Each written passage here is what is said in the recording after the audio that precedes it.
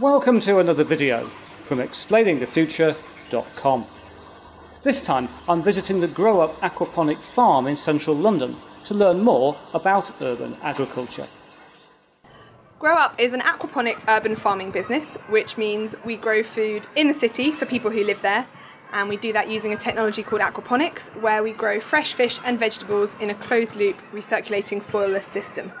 So far we've built our first farm, the GrowUp Box, and next for us is to really scale our growing to demonstrate that we can grow commercially on a rooftop or in a warehouse or on a brownfield site in London and farm in a way that can really contribute to feeding people in cities. The first GrowUp Box has been constructed out of a shipping container with fish grown in tanks in the lower portion and plants cultivated on the top. The system is called aquaponics because it's a mix of hydroponics and aquaculture. To learn more, I interviewed co-founder Tom Webster. GrowUp System, as Kate mentioned, is a recirculating soilless system called aquaponics.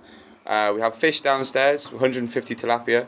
We feed the tilapia a currently an off-the-shelf fish food, and their waste, which is excreted into the water, is pumped upstairs, and the waste nutrients in the water that would normally build up and become poisonous to the fish are used by the plants to grow big and healthy. In doing so, they take those nutrients out of the water, cleaning it essentially, and then the water is then gravity fed back down into the fish tanks. It is a closed loop system. The only input we have is the energy in the fish food, both of which can be renewable energy quite easily.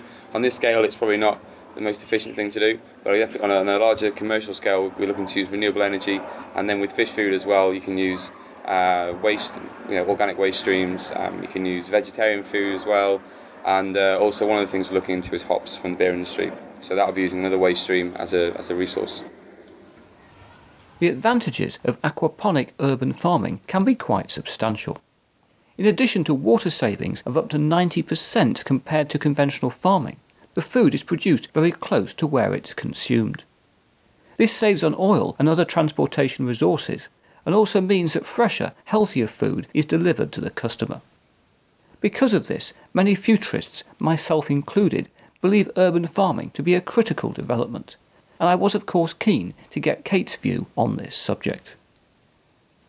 Well, I think definitely that urban agriculture has a huge part to play in the future of sustainable cities, feeding people as we get a growing population moving into urban areas.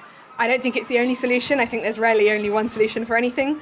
So we would like to see aquaponic farming and the way that it makes efficient use of space and water become something that's really woven into the fabric of cities and part of our sustainable future.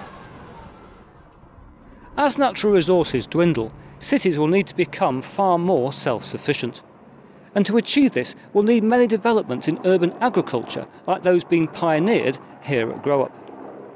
More information on GrowUp can be found on their website at growup.org.uk. Meanwhile, broader information on localisation can be found in my book, 7 Ways to Fix the World. But now that's it for another video, and I hope to talk to you again very soon.